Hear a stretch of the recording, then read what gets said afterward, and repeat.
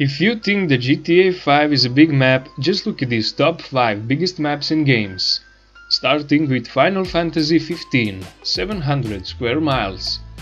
Final Fantasy 15 is an open-world action role-playing game where the player takes control over the main protagonist, Noctis, during his journey across the world of Eos.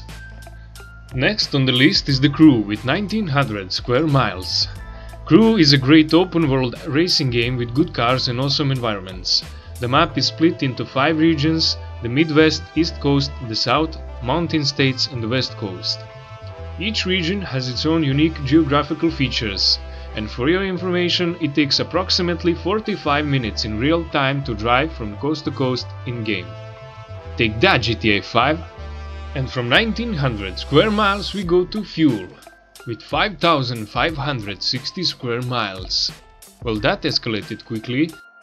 Fuel is an open-world racing game set in a Mad Max-like post-apocalyptic world, ravaged by extreme weather fueled by global warming, with players experiencing varying weather effects, such as an occasional tornadoes and sandstorms, as well as an accelerated day-night cycle. Number 2. Guild Wars Nightfall, with 15,000 square miles to explore. Yay! Nightfall is a continuation of the Guild Wars franchise and so follows the same gameplay principles. Good luck exploring that.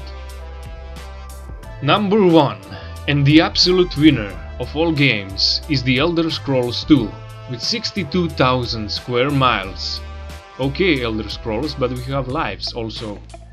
YouTube channel How Big Is The Map says that he needed 61 hours 54 minutes to walk across the whole map in 14 video parts. There should be some certificate award when you finish exploring Elder Scrolls 2. This wraps it all for 2020 biggest open world maps and games. Thank you for watching, stay safe and stay tuned.